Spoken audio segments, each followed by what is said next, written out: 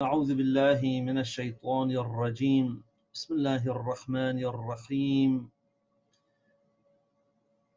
Our discussion tonight in our series on learning to read the Holy Quran is going to take a little bit of a turn towards the recitation in prayers.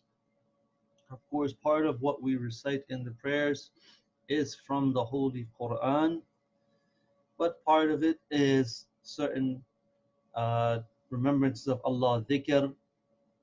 Sometimes we recite dua during the prayers and so on. So we're going to go over those parts of the prayers we most frequently recite, the wajib parts and some of the mustahab parts, all of the obligatory parts and some of the recommended parts. And we're going to look at how they're written, how they're spelled out, and we're going to read them to correct our pronunciation so that we are saying them properly in the prayers. The first part that we recite during the prayers, actually reciting out loud, is the takbiratul ihram. Of course, the first part of the prayer, we have certain wajibat of the prayer. We have to first perform the niyat, the intention. We make the intention that we're going to pray, which prayer we're performing, whether it's wajib or mustahab, and we say qurbatan ilallah, this is our niyat. Then we have qiyam, that we have to be standing, and then we have takbiratul ihram. This is the takbir that begins our prayer. Once we say this takbir, then the prayer starts, and we basically can't do anything else. Doing certain other things will break our prayer, and we would have to start over. So takbir means to say Allahu Akbar. So when we start the prayer, we say Allahu Akbar. And this is how it's spelled out here. We have the name of Allah. And of course, this alif in the name of Allah is Hamza al-Wasl.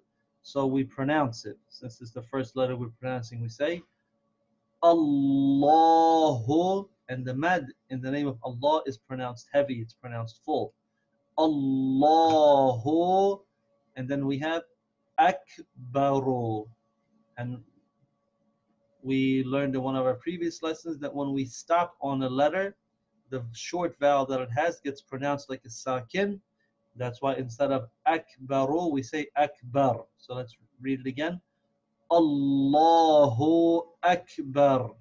Now, sometimes when we pronounce this, we forget to say this alif clearly. So instead of the alif, if we don't say the alif clearly, we might end up saying a waw in its place. So we say Allahu Akbar. You see, I said wakbar instead of akbar. So we have to make sure to pronounce this alif very clearly and sharp. Akbar. Allahu Akbar. So that we can say the takbir properly. Next, it is mustahab that before we recite Surah Al-Fatiha in the first rakat that we say this sentence here. And this is, we'll read from the beginning. A'udhu billahi minash shaytanir rajim. This is, we're saying that I seek refuge with Allah from shaitan, the accursed one. So a couple points about this. When we say this first word, A'udhu, we should realize that this is 3 syllables. A'udhu.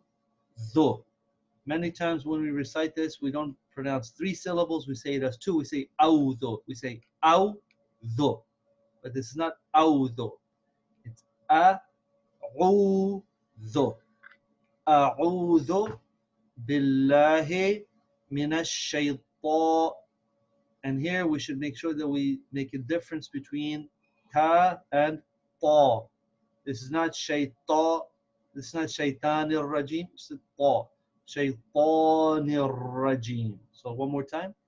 A'udhu billahi minash shaytanir rajim. And then after the takbir in the first rakat while standing, we recite Surah Al-Fatiha, which we went over before, but we will read it once for emphasis and for practice. So let's recite it from the beginning, and we'll try to use the arrow as a guide as best as we can. بسم الله الرحمن الرحيم الحمد لله رب العالمين الرحمن الرحيم مالك يوم الدين إياك نعبد وإياك نستعين اهدنا الصراط المستقيم صراط الذين أنعمت عليهم غير المغضوب عليهم ولا الضالين. Next we have here Surah Al-Ikhlas, or Surah Qul Huwallahu Ahad as it's also called. And we've also gone over this before. Now in the prayers, in the first and second rakat of the prayer after Surah Al-Fatiha, we can recite any complete surah with the exception of those surahs that contain an obligatory sajda.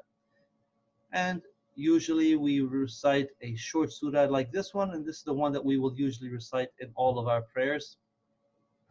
And it's very good to include either in the first rakat or in the second rakat this surah at all times. So let's say in the first rakat we recite Surah Al-Fatiha and another surah, and then in the second rakat we'll recite Al-Fatiha and Surah Qul Huwallahu Ahad. It's very good to recite this at least in one of the rakats in all our prayers. So let's read this again for practice. Bismillahir Rahmanir Rahim. Qul Huwallahu Ahad. Allahu Samad. لم يلد ولم يولد ولم يكن له كفوا أحد. Then we go into ruku', and there is a dhikr that we recite in ruku', and then another dhikr that we recite while we are in sajda with our heads on the ground.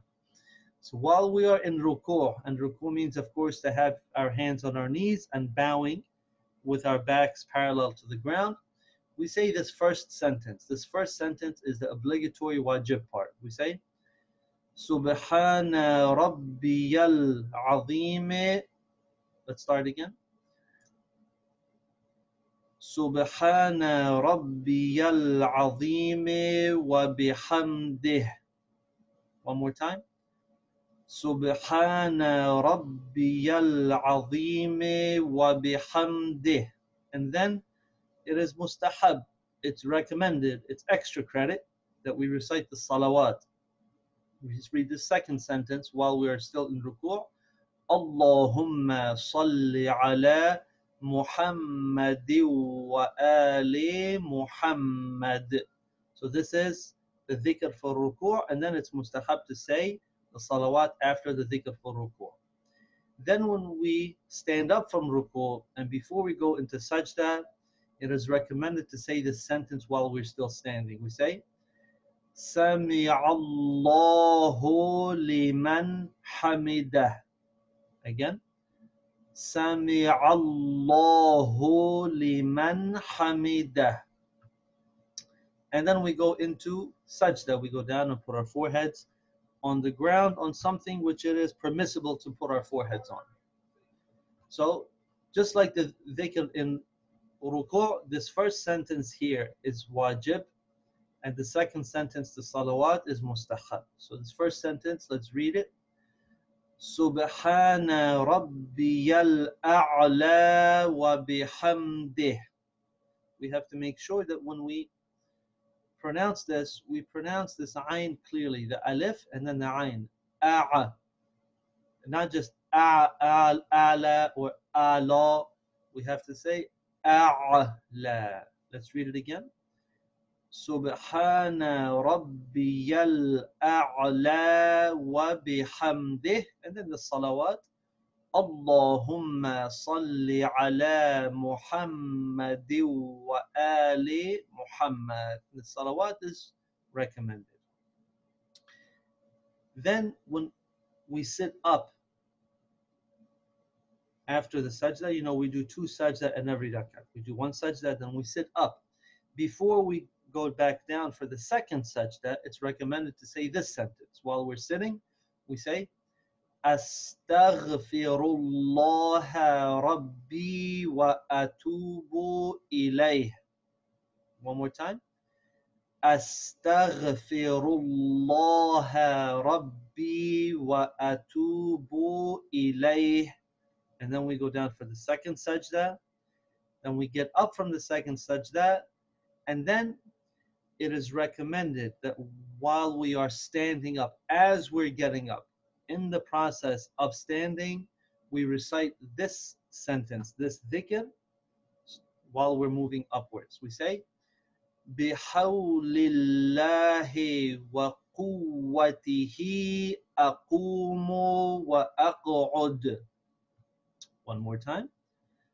بحول الله وقوته أقوم وأقعد. Now we stood up for the second rakat, and then we recite Surah Al-Fatiha, and then we recite Surah Al-Ikhlas or another surah. And then sometimes, usually in the second rakat, it's common with people that will recite Al-Fatiha and Surah Qul Huwallahu Ahad. And then you might have heard them recite this sentence. Now it is mustahab, it is recommended that in prayers, after we recite Surah Qul Huwallahu Ahad, that we recite this sentence. Surah Qul Huwallahu Ahad is a very special surah of the Holy Quran. So when we recite it, there is also something recommended. Allah gives extra special reward for reciting this sentence, and we'll read it through. كَذَلِكَ اللَّهُ رَبِّي. Let's read it again. كَذَلِكَ اللَّهُ رَبِّي. And this means such is Allah, my Lord. That what we said in Surah Qul Huwallahu Ahad, we testify after reading it, this is how Allah is. This is how Allah should be described. This is how Allah should be understood, meaning what was said in Surah Qul Huwallahu Ahad. So then after we recite this, then in the second rakat, after Al-Fatiha and after the other surah, then it is recommended for us to recite qunut. We raise our hands to Allah and we recite a dua. And this dua is very famously recited. You can recite any dua, but this dua is from Surah Al-Baqarah. It's from the Quran. It's in Surah Al-Baqarah, the second surah of the Holy Quran. And you've probably recited it hundreds of times yourself or heard it recited many times. Now let's see how it's actually spelled out so we can recite it with correct pronunciation. So let's read through. رَبَّنَا آتِنَا فِي الدُّنْيَا حَسَنَةً وَفِي الْآخِرَةِ حَسَنَةً وَقِنَا عَذَابَ النَّارِ. Now, this is all actually one ayah. It's not three separate sentences. We can read it all as one sentence. In this way, we say, رَبَّنَا آتِنَا فِي الدُّنْيَا حَسَنَةً وَفِي الْآخِرَةِ حَسَنَةً وَقِنَا عَذَابَ النَّارِ.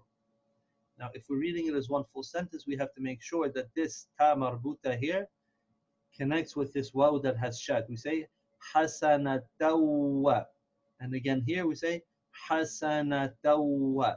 But we can also break it down as three phrases. And if we do, then we have to say here, we have to pronounce this ta marbuta as a letter ha. We say hasanah, and here also we say hasanah.